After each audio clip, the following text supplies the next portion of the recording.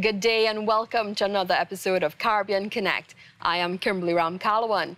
Today I have with me President of Guyana, Dr. Mohammed Irfaan Ali, and he's just one of the several heads of government present in Paramaribo, Suriname for the 43rd regular meeting of CARICOM Heads of Government. Welcome and thanks for joining us. Thank you. I'm pleased to be here. Thanks for taking the time from your busy schedule to be here. Now, I know you have so much on your plate, and most recently you've been advancing regional food security and nutrition security, and you lead head of agriculture. Can you tell us a bit about what progress has been made on this committee, especially after what Guyana hosted in May, the Agri Expo? Well, we have made tremendous progress in terms of achieving a 25 by 2025 target. This is not only a political commitment. This is a commitment that includes the farmers, the private sector, young people, women. So what we have done is that we have developed an overarching strategy that incorporates all the players and stakeholders within the region and in individual societies, individual countries themselves, the private sector, women, youths, the farming community, university students in some cases. And we have outlined a strategy that is measurable, a strategy that has very specific targets. And in that strategy itself, it outlines the specific actions that are required by each state in achieving a 25 by 2025 plan. Since Guyana, the Agri-Investment Forum, we have had an Agri Expo in Barbados. We have a continuation of that forum on the 19th to the 21st in Trinidad and Tobago. And what we have seen is tremendous commitment from the financing side in advancing the food security plan. An integral part of the plan is transportation and logistics. And at this meeting, we're seeing great movement in not only the infrastructure and the architecture to bring about the transportation plan and to action it, but also a commitment in advancing the work to get the financing and get this operational as quickly as possible. The third issue is barriers within the region itself. And there is a clear commitment from all the leaders that the time for discussing and talking about these barriers is over, and we are now working on a strategic, time-bound approach in the removal of these barriers. Now, all of this comes ahead after you all met with U.S. President Joe Biden at the Summit of the Americas in Los Angeles, where he pledged some $28 million for food security, particular for the Caribbean region. How does this tie into CARICOM's plans? I know you've listed quite extensively. Financing is an integral part of the plan. But it's not only financing. It is how do we create sustainable financial model that speak to the existing need, incorporate the future dynamics of food production itself. We have the issue of technology transfer, research and development, and importantly, how do we create a business model, an agro-business model that incorporates young people and give young people that option and understanding that agriculture and food production is not a backward thing, but it's a forward-looking thing. It is profitable, and it has opportunities for them to advance their own careers and advance a business processing model as part of it.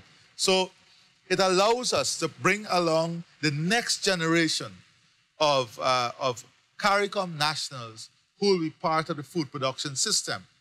Important to that system also is ensuring our distributors understand that the drive to food production is not a displacement for them, but they have to advance their own business model now to be part of the production process, to be part of this process that continues to generate wealth for them, but create even greater synergies and linkages in their business model.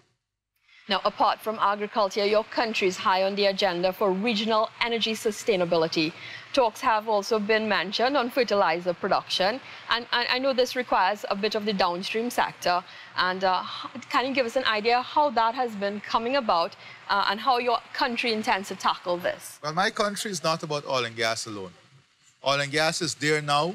It gives us an opportunity to get much needed revenue to build out the infrastructure of the country, to diversify our economy, make every single competitive, and also to bring regional prosperity. So if we are able to get enough gas to have a fertilizer plant, it goes to the benefit of the regional agricultural system. But we are also a country that stores 19.5 gigatons of carbon. We can have one of the leading, most transformative carbon market agreement anywhere in the world. So it is our energy plan is bringing the balance, understanding that the world needs transition, but there is an important and necessary place for fossil fuel as we move towards that transition. Let us not fool ourselves. We cannot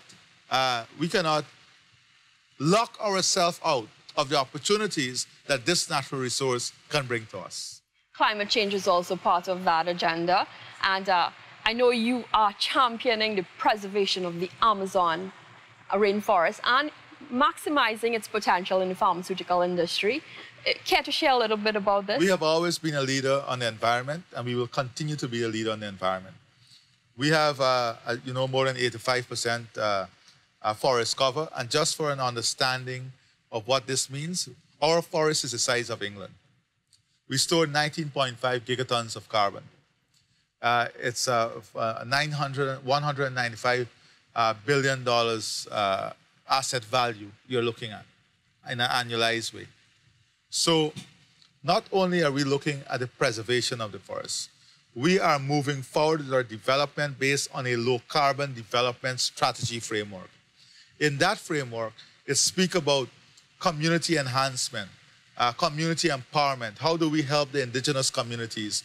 How do we create this low-carbon development model that look at livelihood option, that look at the blue economy, that look at transitional renewables, that look at integrating the economic prosperity of communities with the development strategy of the country in line with a balanced approach with climate and energy.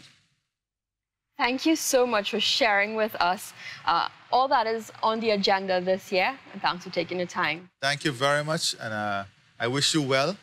And I think that an important thing that the media should focus on in the region now is how do we monitor and how do we follow up on the decisions that we make.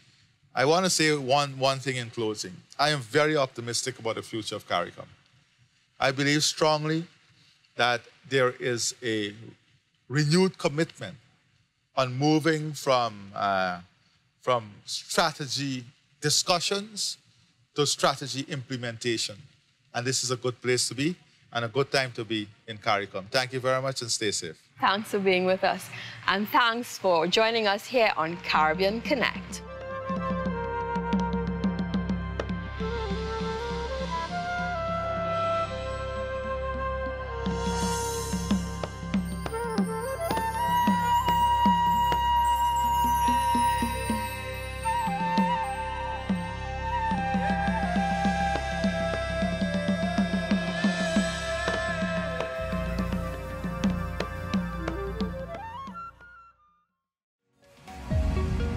Network, your business channel.